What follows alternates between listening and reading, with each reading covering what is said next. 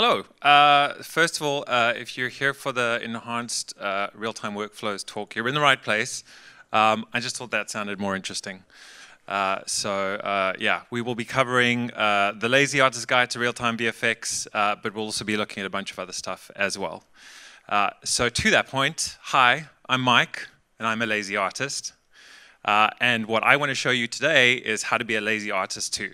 Because let's be honest, you don't really want to do any work. You want to avoid work, get someone else to do it, do as little as possible. And I think that's a goal worth striving for.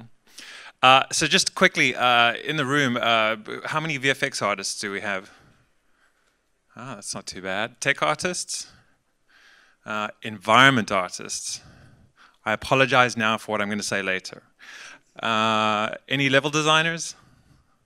Okay, even better. Great. We can carry on with those in-jokes. What I want to show you is basically how can we do things like distribute work? If you're working in production, you probably know that you've got a finite amount of time to get a bunch of stuff done, and the best way to solve that is don't do the work yourself. Give it to someone else if you can. So hopefully I'm going to show you some ideas today of how you can do that, how you can distribute some of the things you would normally do to some of the other team members, because they're not really doing much anyway. They have a lot of free time, so let them worry about this. And as you know, as production is kind of growing, you're probably working with external partners. So how do you leverage their capabilities to help you get done what you need to? And then I think the other part of this, something that we're always looking for, is reducing the friction to doing what you're doing. There are just certain aspects of your work that take a really long time, and it pulls you out of your flow because you're having to wait for processing or something else.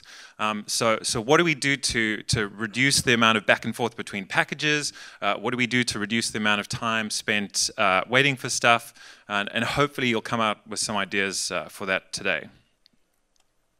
So let's jump straight into it. The first thing that I want to show you today actually came out of a couple of conversations around GDC earlier this year, and specifically for visual effects artists, because what we realize is that you're probably making a lot of simple meshes that you're using with your particle editors.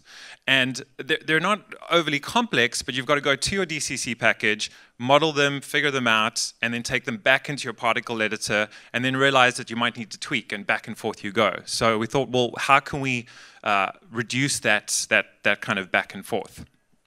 And so what we developed is basically these simple mesh generators, and they run through Houdini Engine, and we came up with a couple. So the first one that I looked at was essentially just a disk. And then what I've done is I've exposed a bunch of controls that allows me to control the shape of that disk. It also allows me to give it a profile if I want to, so I've got some curve options to change that up. And so now what I'm able to do is create those same things directly in the game engine, as opposed to having to jump back to one of your other packages and get it done. As well as that, UVs. Sometimes you just want to kind of very quickly change how your UV is going to look. So we've exposed controls for that, so that what happens is if you want something to kind of speed up or slow down through the UV space as the texture is panning, then just use those controls instead. And then, we thought, well, what are the other types of simple meshes that you might want to use? Something else that came up quite often was the idea of just a cylinder, whether it's for a weapon effect or something else along those lines. This is the same video. Let's try that one. And so once again, you don't always know kind of how you want to shape this or what the profile is going to look like. So what this allows you to do is actually grab a curve and move around the beginning and the end points to set that up, and then start playing with some of those basic shape details. The other thing we realized that would be handy is dealing with vertex color. Sometimes you want to just very quickly step onto vertex color to either drive the shader, or you want to use it to mask certain areas out, and so we've exposed those kind of controls, and you've got full control over the color separate from the alpha, and then you can use that with your shaders. And then we thought, well, it's a cylinder, but maybe we can take that a little bit further because someone always needs to make a tornado. So let's add in some twist to that as well. And that allows you to kind of get a little bit more in there. But to do that, you would also need to increase the resolution of the mesh. So you can basically choose your U and V divisions, essentially. And we're kind of getting closer to what we want, but in order for this to work, we also want to add some noise to that. So there's some procedural noise that will modify the mesh, and in very little time, you can kind of get to these interesting shapes and kind of do that iterative work without leaving your game engine necessarily. And this is a really simple one, but funnily enough, there was quite a few people asking for it, which was a sphere. That seems to be pretty big. But more importantly was the UVs on the sphere. You're always dealing with having to deal with the pinching at the top and at the bottom. And so this is essentially a cube laid out UV setup, but for a sphere. So you don't get the pinching at the top and the bottom. There's still some seam issues, but the idea is that you can kind of use that as a starting point and then cut and define that sphere as you want. So nothing really groundbreaking here, but think about the time that it would take you to kind of set this up and go back and forth between your DCC and your game engine. And now you can just do it directly in there. And this actually fits into a bigger exercise that we're doing at SideFX, which is to kind of unify certain aspects of Houdini Engine.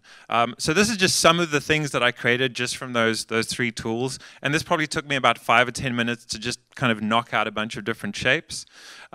And the things that we're covering are the basic mesh shape. It's vertex color and being able to add that and modify it. It's modifying your UVs. And then having things like noise, which you can add to any one of these, as well as profile curves to kind of get some more interesting shapes. And because it's running through Houdini Engine, you can take those same tools and you can run them in Unity, you can run them in Maya. We will soon have access to a Max plugin as well. So if any of your other teams are using those tools and you just don't really want to do this work, you can just give it to them. You can worry about building the tool around that and letting them kind of deal with the nitty-gritty. How many people have seen the Niagara demo that Epic showed earlier this year? Okay, a couple of you. So I'll give a brief overview and then kind of show some of the new stuff as well. So I guess to that point, how many of you are using UE4? Okay, probably the same hands. We'll see how this goes. So the idea here is that if you're doing destruction or any kind of work in Houdini, there's already easy ways to get that data into your game engine, whether it's FBX or vertex animation textures. But there was all this other stuff that kind of got left by the water's edge. It was, where did those pieces hit the ground and how does that drive particle systems?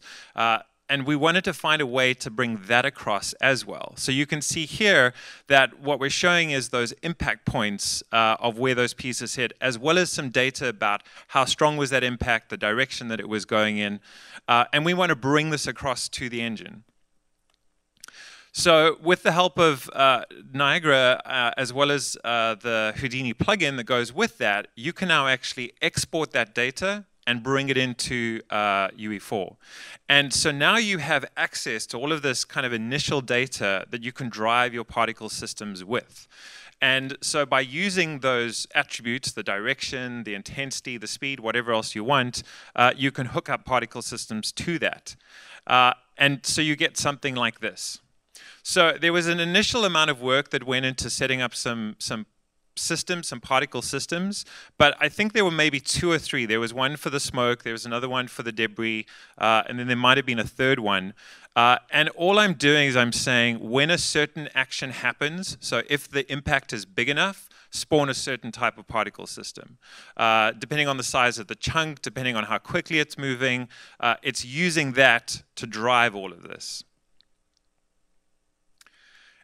And I think the reason that's cool is because, as you know, there are always changes. Either the animation team has decided to update their portion of the level, or the entire level is reworked, or art directors, being art directors, want to change things. I never understood that.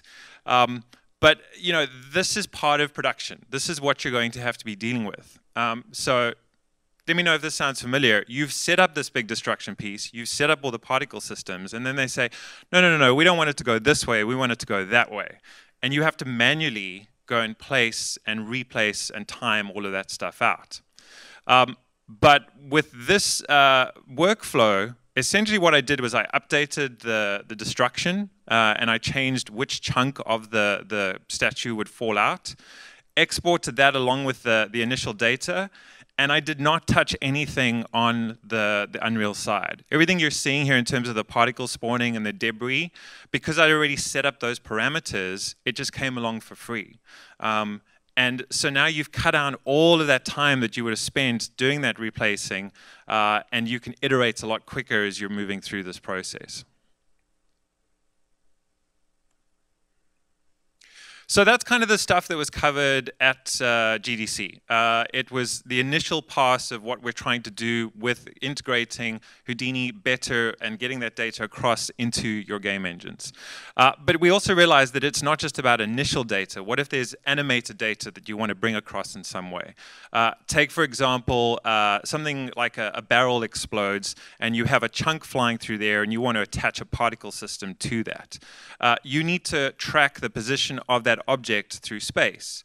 And you can do that with skeletal meshes, but they can get quite expensive if you have too many chunks, and there's a couple of other limitations.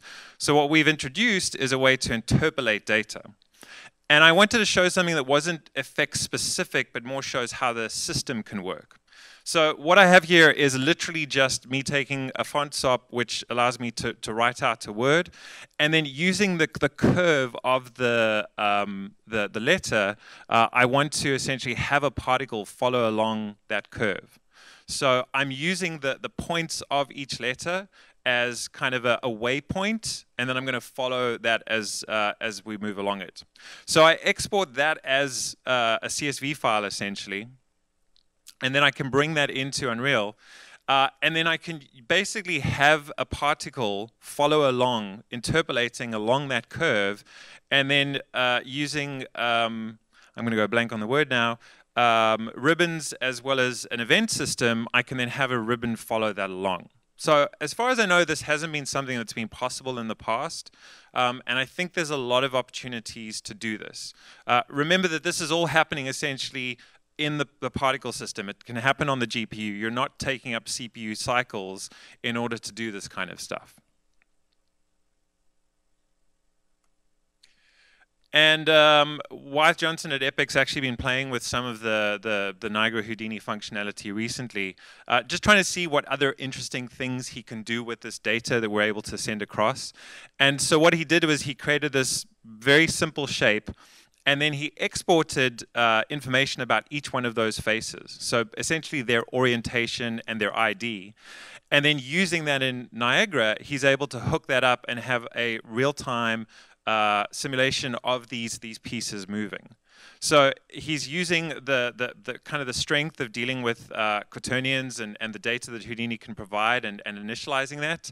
And then with the Houdini Niagara plugin, bringing that in and setting up something like this. Super simple, but I think it shows kind of the breadth of what is possible with this tool.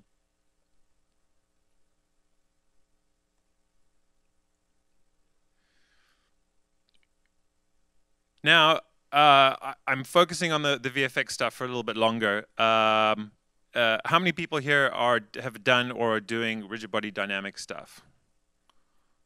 Okay, a couple. A sheepish hand at the front there. So that's actually good to see. So I think we're noticing more and more that this is something that is expected of a real-time VFX artist. It actually hasn't been, I think, to a large extent in the past, and it's now becoming more popular. But if you have done this kind of work, you know that it can be really time intensive. The workflows are not great, and so we wanted to improve that. We wanted to see if we could make it easier to do 80% of the stuff you do, because sure, there are going to be hero shots that need the crafting, but sometimes you just need to pump out a lot of assets. That's kind of part of the process. And so that's kind of what we're looking at here. So starting with the basics, the first thing we wanted to do was look at fracturing. And this essentially is a wrapper around stuff that you've probably done 100 times. We do some Voronoi fracturing, but then something that we've added here that I haven't seen in the past is how we deal with clustering. Because clustering in itself can be quite slow. And the reason is because it's generally done at the same time as the fracturing. And so what we've done is we've done it after the fact, and now you can actually update your cluster attributes and how it works, and get almost real-time interaction. So that was one part of it. I've now missed a whole bunch of other stuff along the way. But the other thing that we added to that was also just simple controls to choose where do you want more fracture pieces. And to do that, we're just using basic geometry to control those volumes, as well as being able to kind of plug in a piece of geometry that says, give me this entire thing as a cluster, or don't do any clustering here whatsoever. So I think this is the kind of stuff that will cover a lot of the basic rigid body work that you might be doing.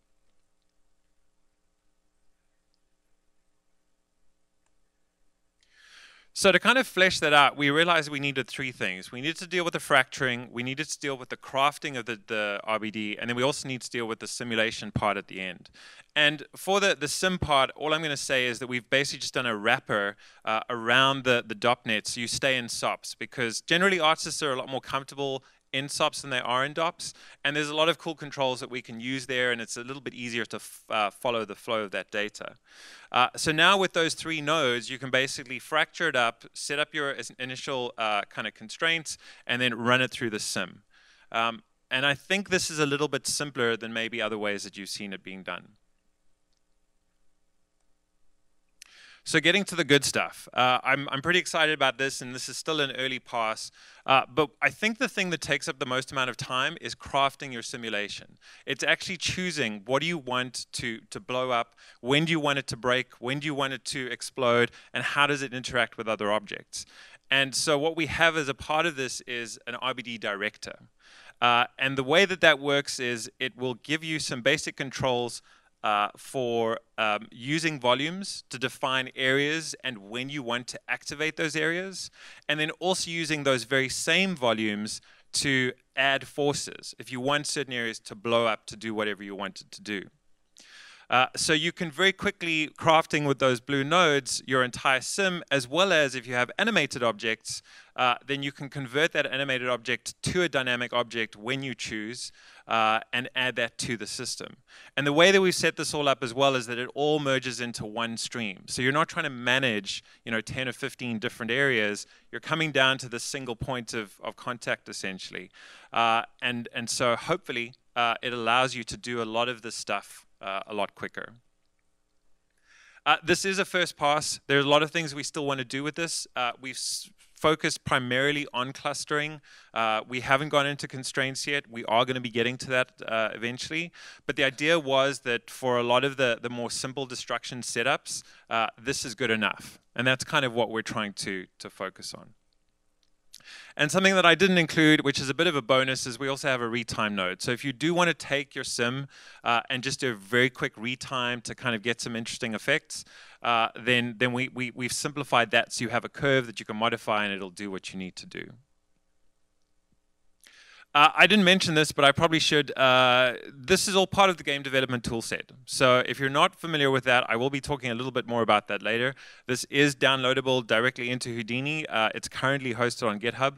But yeah, I'll get into that a little bit later. So the true lazy artist, like I said, doesn't do the work themselves. They give it to someone else. And so taking the same idea, what if we give this to other teams? A lot of the environment artists are often dealing with making the meshes. And if you're dealing with destructible assets, why don't they just deal with the destruction of them as well? So taking those same tools that you've just seen, you can actually run them in Maya, and so someone else can deal with the fracturing. They can deal with that initial setup, setting this up in a way that can then be used in your game engine. So it doesn't have to go through the effects artist to get into the engine. It can go from the environment artist directly to the game engine if you want.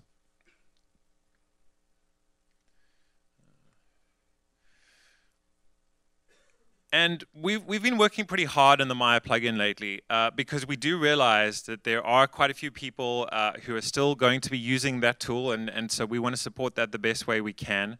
And so there's a couple of things that we've done, I think, that are worth mentioning that are coming out in 17. The first one being is now when you use an asset, a Houdini asset in Maya, it actually is part of the history. So before it was considered kind of a separate thing that you would plug something into and it would generate a new mesh. Whereas think of this the same way you would using a bevel or a smooth or a deformer in Maya to generate the final mesh. So this is what you would see in your channel box essentially. So we can use this for things like fracturing, so it stays as part of the initial asset. We can use this for things like generating ambient occlusion, or if you want to use some of the modeling tools in Houdini in Maya, you can now do that. So poly reduction comes to mind as one example. So I think this is a pretty big win. I think this is going to save a lot of time. It's also going to make you give you the ability to create these tools and then use them in other places. The other thing that I want to mention is we will be including a shelf, so there are some of these tools ready to go if you do want to try out the Maya plugin side. And then something on a little bit more of the technical aspects of this is generally up until now, the plugin has been running in process. And what that meant was we were able to get some pretty good feedback if you were using Houdini with Maya. But we were running into some conflicts. So we've moved it to out of socket, which basically means it's running a separate process. And we've worked really, really hard to make sure that you haven't lost any of those speed benefits. And the reason I bring that all up is because it's great that we can send fracturing to a different team, but what if we can actually send the simulation to a different team who maybe isn't quite ready to start using Houdini? So that is the next step to this, is that you would be able to fracture up your asset, drop down essentially an RBD sim node, which is coming from Houdini in Maya, and do your simulations there. So that gives you the control to build these assets and expose the stuff that you want, and it's no longer a black box where some other plugins, unfortunately, they are good at certain things, but you can't really get into the guts of them and make any modifications.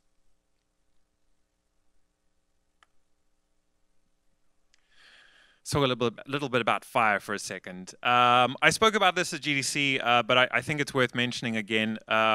You know, one of the things that we're trying to do is simplify a lot of these processes that can take time to set up. And Pyro is a classic example. If you've ever had to do any kind of volumetric simulation stuff, it's going to take you a couple of days or a week to get something that looks good.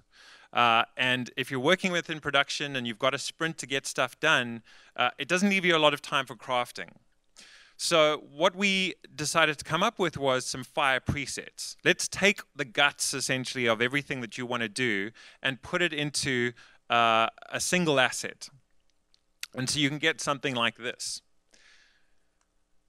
So the way that works is you have a simple HDA, which has exposed a bunch of controls that we think are important to the sourcing, the simulation, as well as the rendering side of the fire. And then we have a drop-down preset menu. So you can choose the preset that you want, and we've basically dialed in these values to get you a lot closer to that production asset. So now, within a couple of minutes, you're able to create something and render it out as opposed to a couple of days. And the reason I'm bringing this up again is because at the time of doing this, it wasn't a couple of minutes, it was 10 to 15 minutes. And so we went back and we had a look at how we were doing things internally. And thanks to the dev team, we fixed a bug with OpenCL. And we also found a different way to handle the sourcing and simulation. And so now it's about 5 times faster than what it was about 6 months ago. So now you can do, I would say, a production level simulation of 100 frames. And this is running on a laptop in about 2 or 3 minutes. So your ability to iterate and make those changes is now a lot quicker than if you were having to send this off to a farm or use your machine overnight to get the same kind of work done.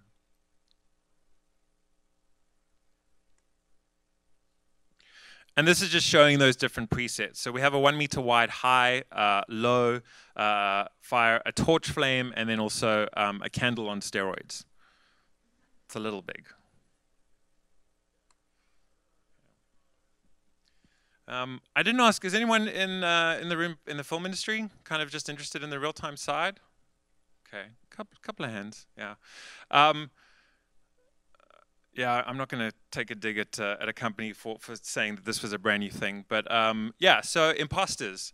Some of you may or may not know about these, but essentially the idea is, how do you represent something on a sprite in a way that it looks 3D?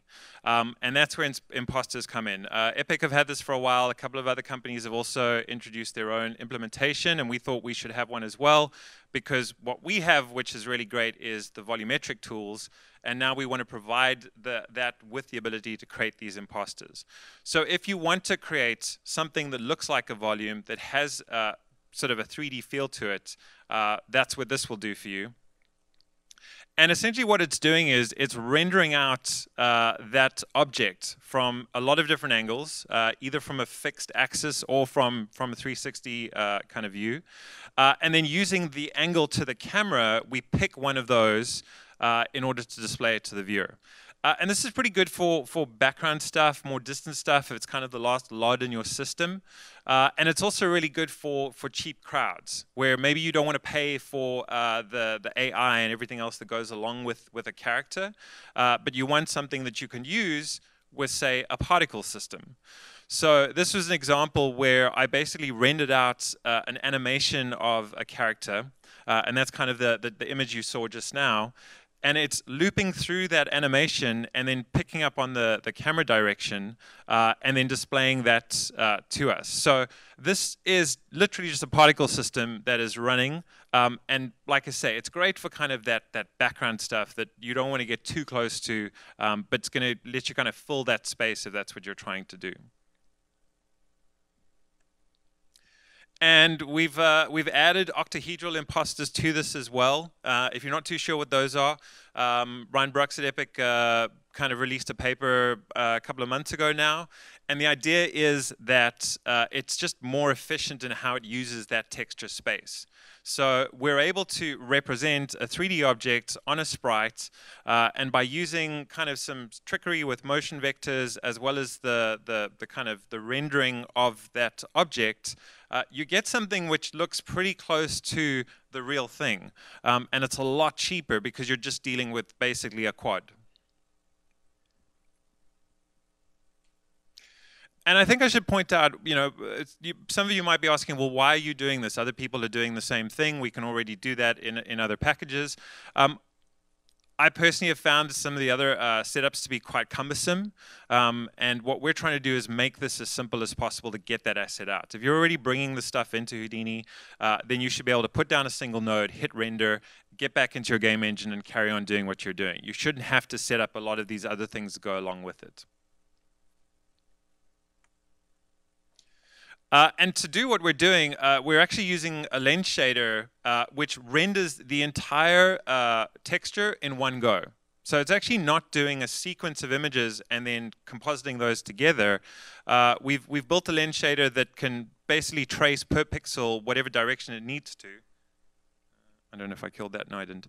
And so what we're able to do with this is get near real-time feedback. So it's great to kind of get a sense of, is this going to be something that's going to be useful to you or not?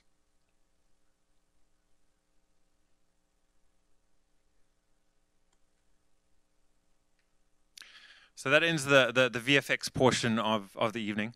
But I also want to show some of the other things that we've been looking at to do with game development in general. And this is kind of ties in with this idea of enhanced real-time workflows.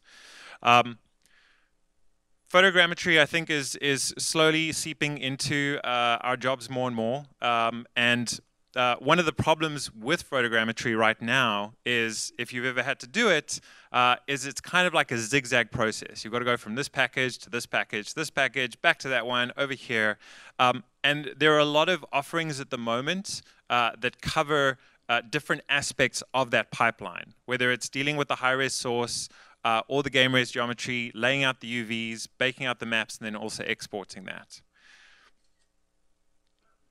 I can go back for a second if you want to take a photo. You good? Okay.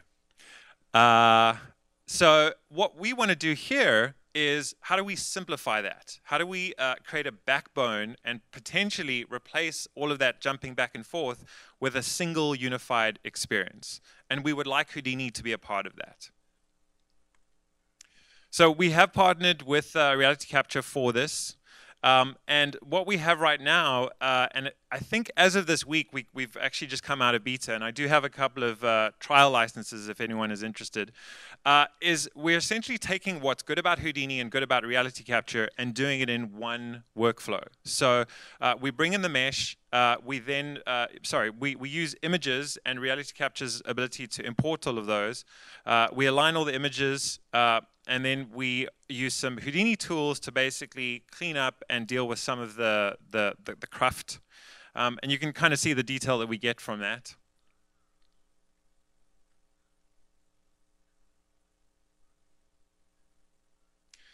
We can then clip out the stuff that we don't need along the bottom. That's going to leave a couple of rough edges and a couple of small pieces. So we have a little utility node that will delete those as well.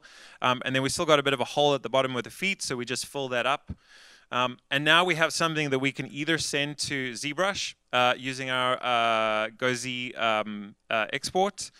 So if you want to do any more cleanup there or do any modeling, and this is a live connection, so you can bring it straight back into Houdini, carry on doing what you're doing, and move on from there. Or using our game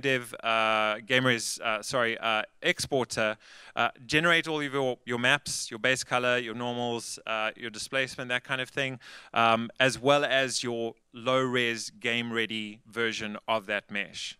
So now we've taken something that otherwise would require multiple software packages, and we've kind of brought it down into a single one. And here you can see some of the auto UV stuff that we're also able to take care of as part of that process. So these are some of the nodes that we have right now.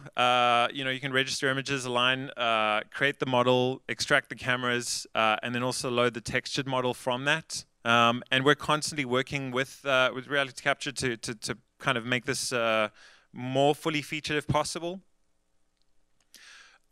We've been doing some testing internally, and so the assets you see down here were actually generated by an intern in LA.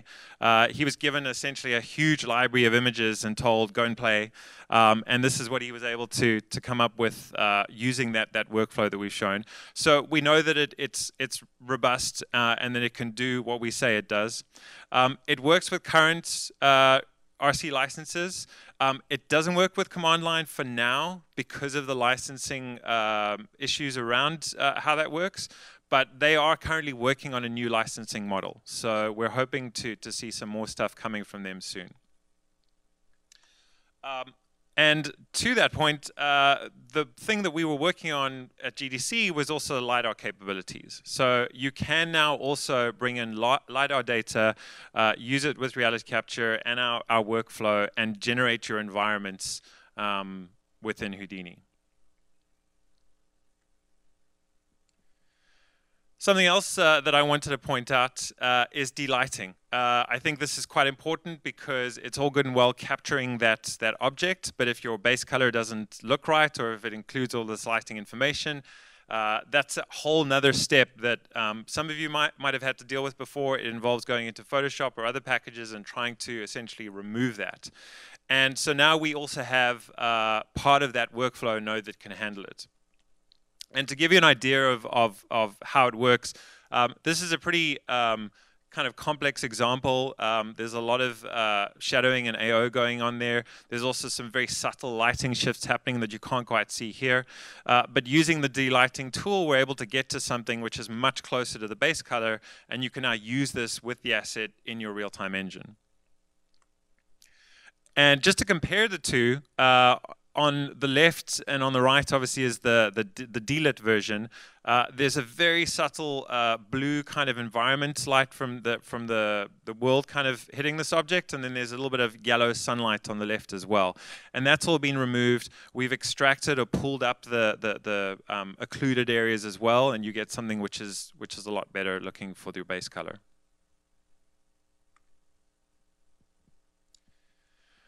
So this is pretty new. I think we released it maybe last week, but we've realized that sometimes what you want to do is see your asset in Houdini without having to go into your game engine. You want to kind of avoid as much as possible that step of exporting the textures, exporting the asset, but you still want to get a sense of what it's going to look like in a real-time environment.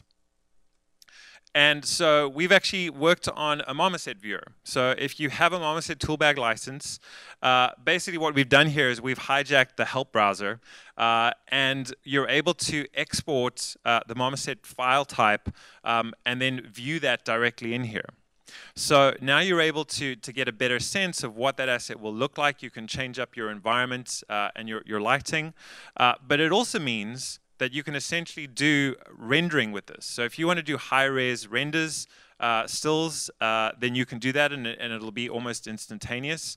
But what we're also finding is that some teams want to basically use this to export the marmoset file so that they can do quick turntables. They can send it to their art director, who just has a simple viewer, and they can very quickly go through and kind of tumble around and see what these assets are going to look like. And I think this is going to save a lot of time, make life a lot easier for a lot of people.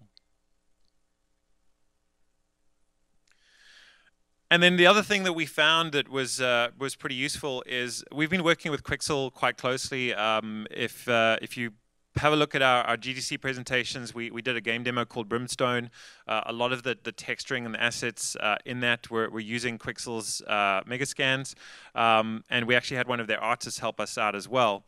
And they have something called the Quixel Bridge, which basically allows you to go to their website, pick a bunch of assets, hit download, and it'll import them directly into your game engine.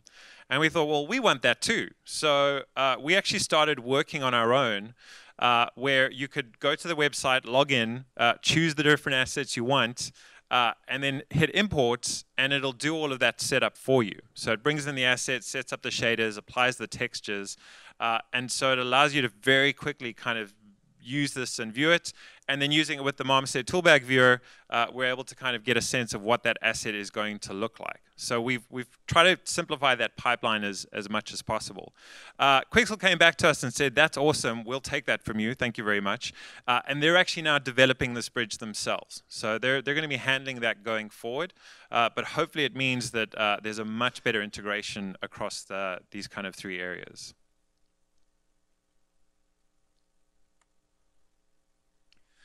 Mapbox. We have had the ability to import OpenStreetMap data for a while now, but the next step was Mapbox data. So if you're not familiar with this, essentially Mapbox data includes OpenStreetMap information, height field information, as well as satellite imagery. And when you take those three things together, you can recreate a portion of the world in a 3D environment. So what we now have as part of this tool essentially is you click on a button, it'll open up this viewer. You can navigate to a specific location in the world, kind of frame that up, hit download, it'll bring all that data down and set it up in Houdini. So it'll use height fields the way it needs to. It'll set up the shader, attach the textures, and if there is any OSM data with that as well, that gets laid out on top. So if you are doing any city building, city generation stuff, and you want to use this data to drive that, it's all there ready to go. And if you're not familiar with OpenStreetMap data, it has information about the zoning of an area, how big the buildings are. There's a lot of great stuff there that you can then use to procedurally drive generating cities and models. And yeah, here's another example of kind of doing that, where we've taken the height fields, the textures, and then the street map data as well.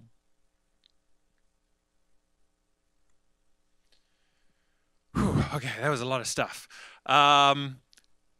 So I mentioned at the beginning of this, or halfway through, that everything you've seen today is essentially part of the game dev tools. The games team, myself and Louise and Paul A, are constantly working on new tools and refining the existing tools. And you can basically open up Houdini, go to the game dev shelf, hit a button that says update install, and it will automatically download and set these tools up for you. We're trying to make that as easy and kind of useful to you as possible. So part of that is we now have daily builds. So if you want to get the latest and greatest, you can click a button, choose the build that you want, and it will install that for you. As part of that, that installer window is now a lot simpler than it was before. And what we've realized is that it's not just us that wants to do something like this. Let's say that you have a GitHub repo of a bunch of Houdini tools and you want to start sharing this with a community. What we're looking at is how do we generalize essentially the framework that we've created for the game dev tools. And we're working towards providing this to others so that you can also have your own library either internally or shared with the community as a whole. And you don't have to worry about this kind of setup stuff. You just focus on building the tools, getting them into, say, GitHub or something else, and we'll worry about how that gets downloaded and installed. And then lastly, this is pretty new, and I totally made a mistake there in the spelling, is analytics. We're a small team. We're essentially 3 people building these tools. We now have over 80 tools in the game dev tool set, and we're not slowing down. And we want to make sure that we're focusing on the right tools. So as part of the standard Houdini privacy agreement that you agree or not agree to at the beginning when you first open, we're also now able to extract data about which HDAs essentially you're using. And you can turn that off. You don't have to be a part of that, but it helps us kind of figure that stuff out. And to that point, and I think we've added this to maybe just a couple of the tools, is we have a little like button. So this is an experiment. It might work, it might not. But the idea is, you know, we want to hear from you in a low friction way. So if you're using one of the game dev tools and you're finding it useful and you want to let us know, there should be a little button in the bottom right-hand corner of the parameter window. Hit that, we'll get a note, and then we can kind of get a sense of who's using what and what's actually important. So we can focus our energies on that stuff rather than, we've got a whole list of things we'd love to do and probably completely irrelevant to you, but they're fun for us, and we kind of need your help to stay focused. So that's the idea there. So yeah, thank you very much. And if you have any questions, I'd love to hear from you.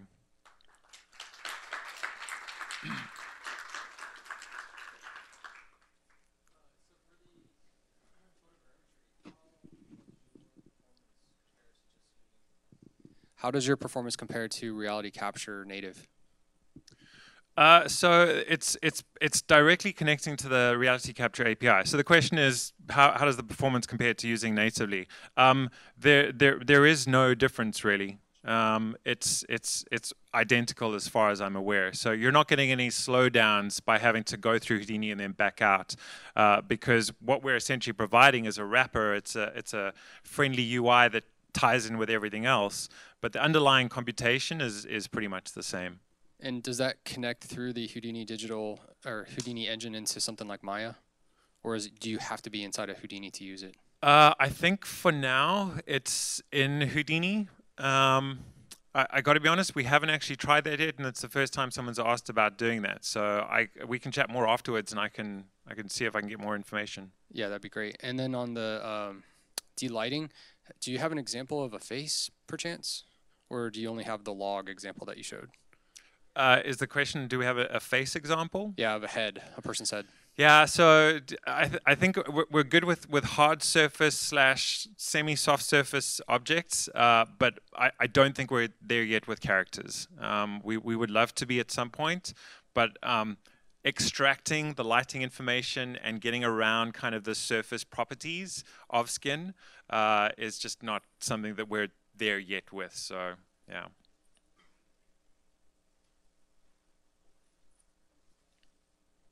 Any other questions? Do you have any plans for maybe like an ocean tool? Kind of like somebody took care of fire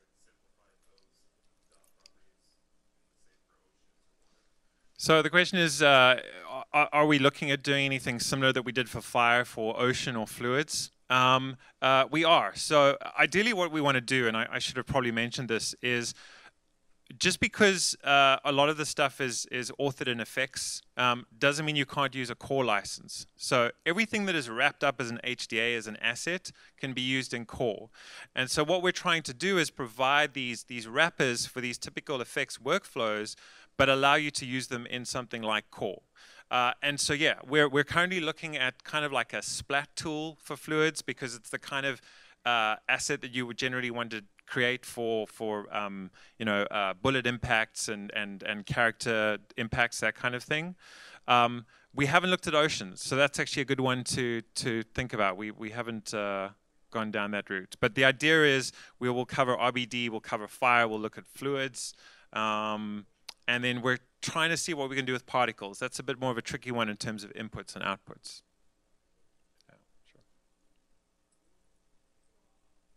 Thank you very much. Have a good SIGGRAPH.